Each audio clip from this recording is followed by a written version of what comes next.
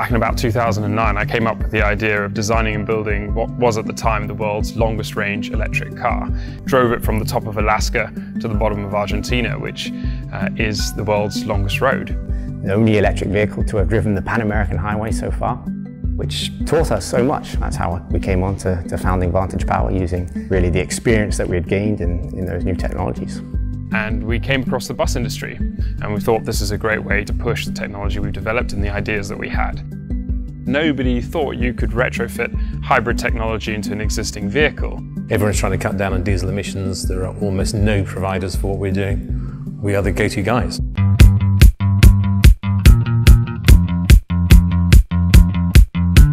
When we looked for our supply chain manager, one of the key parts of his job description was putting in place what I termed a sexy ERP system. It had to be cloud-based, and it had to give us the flexibility that we needed to do everything from parts ordering and supplier management through to customer management through to finance, and have it all integrated together. The great advantages of using Infor CloudSuite is to be able to track our inventory.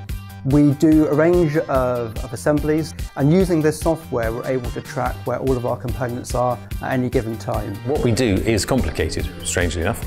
It's very complicated. The bill of materials to assemble what goes into the back of that bus is hundreds, if not thousands, of lines long. We know that we have a fantastic product. How we can price that product is market driven. If we can make a profit out of it, is ERP system driven by the sum of the parts of all of the components of the bill of materials.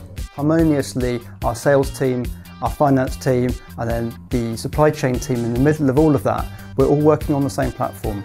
We're working with the same data. I was very concerned about having lots of different systems trying to talk to each other and not ever really working seamlessly. So we looked for one system that could do all of that, and we found it.